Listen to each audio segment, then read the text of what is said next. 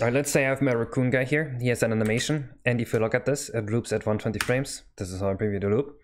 But you can see he has fluid movement, and now he just kind of slows down to 0 and then starts over, right? Like you can see he slows down here, starts over. So if I want to loop it properly, what I'm gonna do, I'm gonna copy the whole animation once like this. I'm gonna set 2 keyframes here, and then I'm gonna copy the whole animation like this. Set 2 frames here, delete the start, delete the end, and now he doesn't slow down anymore. Right? He still keeps going.